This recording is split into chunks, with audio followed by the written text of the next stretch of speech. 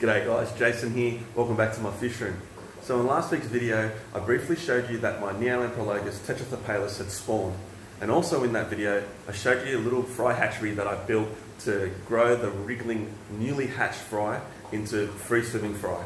And I thought today I would show you a video on their progression, a day-by-day progress of how they've developed from newly hatched wriggling fry to free-swimming fry.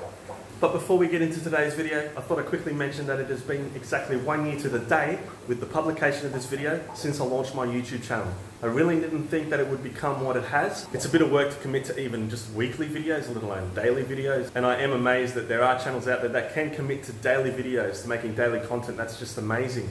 Because I find myself struggling to make weekly content. But I really started to commit to making weekly content around November, December 2019.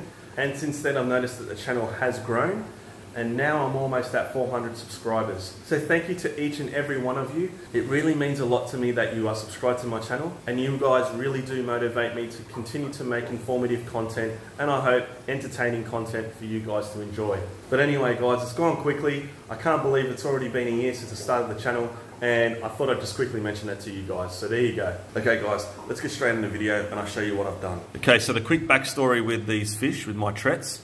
If you want the more detail about it, you can watch the video here. Otherwise, quick rundown is my breeding pair, and they like to spawn on the sand bed. So the problem with them spawning on the sand bed is the sand rolls back down into their cave. They pick up sand along with eggs and spit them out, and the eggs all end up within the sand bed. Obviously they're going to die. It's the second time that they spawn on the sand bed. This time that they spawned, I decided to pull the fry out. All the fry was situated underneath the cave here, and I had to get them out because the male wouldn't be able to look after them with the Coenga gulls in here. Now the way I got the fry out from underneath that cave, obviously you can't use a net and you're not going to move that cave because all that sand would just cover the fry. So I use airline hose and suck the fry out using a siphon. Now this tank is 2 foot deep, so I need at least 4 foot of airline hose to do this part of the process. So start a siphon out. I use a clamp just to loosely hold this airline hose into my container. You can use any container you want. The larger probably the better because you can siphon out for longer. Now as you're siphoning, do your best not to siphon out any of the gravel or sand. And what you can do is, because the fry are a lot lighter than the gravel, you can hover the airline hose above where the fry are, and they should come up into the airline hose. They should be sucked up before the gravel is, because the gravel is obviously heavier. It's inevitable that the deeper that the fry are in this cave, it's going to be harder to get them, so you will be sucking up some of the sand, some of the gravel. But in the second process of getting them out of this container and into the egg hatchery, you're able to separate them a lot easier. So just start a siphon, suck the fry out into your first container, and then we'll go on to the next step. Okay guys, the fry is in this container, and there is the fry there by himself. You can see him beating away, the little guy. Up on the ladder now.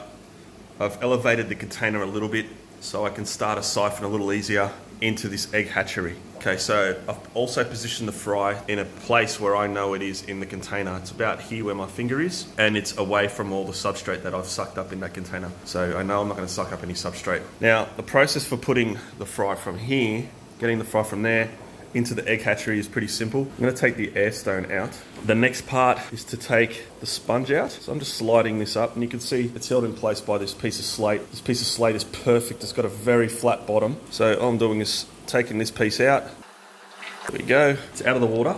So if they were to swim up, they won't swim out of the container. Now this is going to be very difficult for me to do one-handed. So I'm going to have to switch you guys off, and I'm going to basically start another siphon, suck the fry up into here, and that's it. Fry's in, and then I'll show you what I do to restart the egg hatchery. And I'll also quickly show you what these little sponges are. These are just little sponges that you can buy off eBay for covering your inlets of your hang-on back power filters. So they've got a hole in the middle here, and it's capped off at this end, so the hole doesn't go all the way through. So this is perfect for this as well, because they just happen to be the same size as my gravel vac. Because they've got the hole in the middle, the air stone can get closer to the fry and create that current, that uplift current through the tube, which is what you want. This end, this has it as well, and the hole is up this way. So the fry is sitting on about that much sponge, really. So water flow is really good. It's coming up through the pantyhose, up past them, and out. So I'm just going to pop this in now, pop it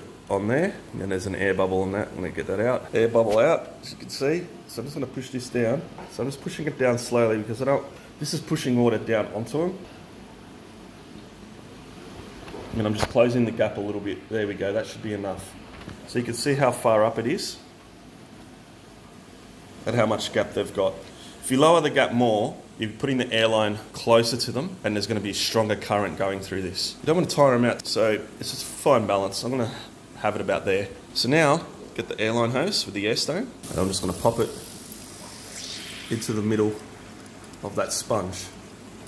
So it's all the way down now. Now we're not finished yet. Notice that this egg hatchery is above the water surface. The edge is still above the water surface. And you can see the fry is still looking like there's no flow going through the tank. Once I lower this down, you'll see that the fry will start to basically look like they're standing on their heads. So I'm just going to lower it down now. There we go. See how the fry look like they're standing on their heads now? That's because the water's flowing all the way through and out. It's able to get out of the container now. And now you know you maximise your flow. Flow's going in from the bottom, flowing up past the fry, giving them oxygenated water, and out the top. If you have this sticking up like this, out of the water, you won't get that flow and they'll lie back down again. So you need that flow. So just do that, a little bit in the water like that, and the fry will stand up on their heads basically, and the flow will be good enough, sufficient enough to provide them with oxygenated water. So that's all there is to it really. Very simple design, very easy to make. The other thing you also want to do is, if you do suck up gravel in your container, double check that you haven't inadvertently sucked up any fry that you didn't notice that you had. So guys, you might be wondering, how are the fry not getting blown around in this and all appear to be standing on their heads? Well, basically cichlid fry, when they're first born, have sticky adhesive glands on their head, and this is how they don't get swept away by current or by their parents fanning the eggs when they're at this age. So at the moment they're using that gland, that's preventing them from being blown around in this thing. They will have this gland, this sticky gland on their head for a number of days until they absorb that yolk sac. But that's why they look like they're all standing on their head. About 24 hours after I've put them in this, they're all doing well.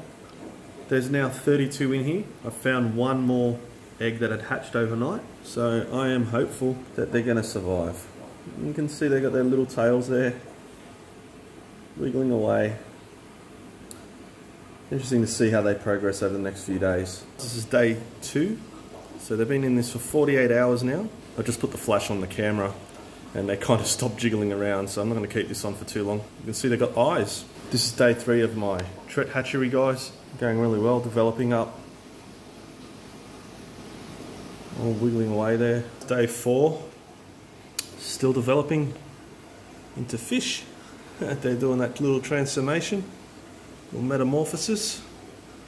Day 5, this little update with my Tret fry.